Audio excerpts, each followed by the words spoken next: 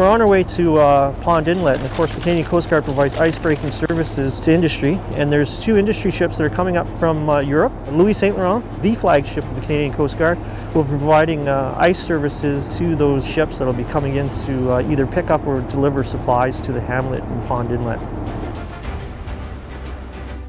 There are 5 main engines, main generators, close to around 7,000 horsepower each.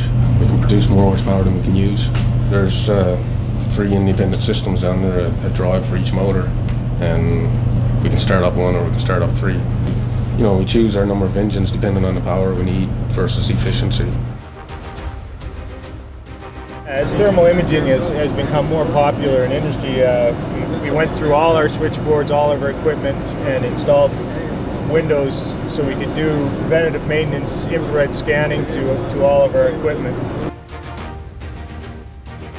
The bubbler system is essentially a couple of compressors that pushes air out through holes in the side of the ship, and those air bubbles provide lubrication for the side of the ship and keep sort of a wall between the ship and the ice that's around it, and that makes proceeding through ice a lot easier than if we didn't have the bubbler system at all.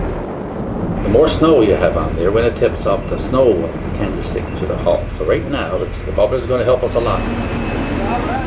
Throughout our passage, we frankly had to slow down sometimes to 3 and 4 knots just to get a better look. At nighttime, that became really difficult, and we were using big searchlights to discern whether or not we were looking at some first-year ice or some big, thick multi-year ice that we really wanted to work to avoid. Previous explorers that came here when things were wooden ships, they would all have made the attempt to make passage for the Northwest Passage. They would think that there was only one way through, which in reality there's about 7 ways through. Certainly Harry DeWolf will be able to exploit many of those passages depending on the mission that we need to do and the hamlets we need to visit. What I have seen out here and how this is going to contribute to my first experiences when I come into the Arctic has been invaluable.